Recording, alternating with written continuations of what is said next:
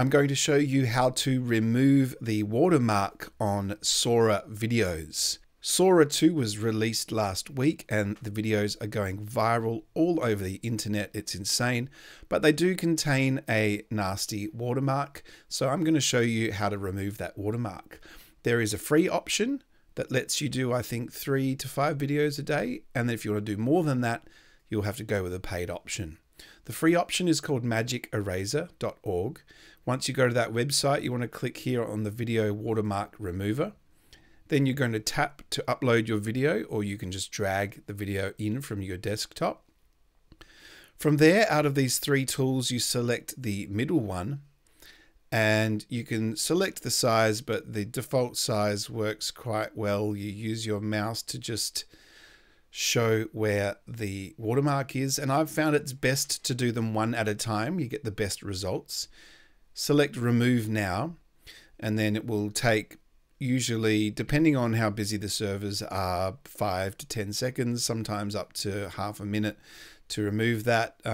Most of the time it's quite quick.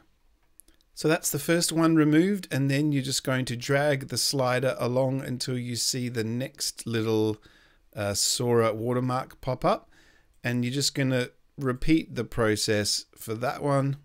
So that's got rid of the second one. Now I'm going to slide that along until I see the third time the watermark appears. I'm going to trace around that, and then that should be complete. I usually just play the video to make sure all the watermarks are removed with this little play button here.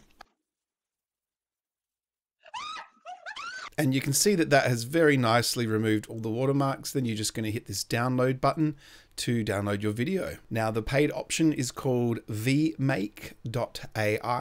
They have an automatic watermark remover that looks like this. And they also have this similar tool to the Magic Eraser, where you can manually select the watermark. I'll leave a link to both of these tools in the description of this video. While you're here, make sure you do subscribe to the Studio Hacks YouTube channel and leave the comment Sora, just so the algorithm shows more of our videos to other people. Thank you so much for watching, and we'll see you next time.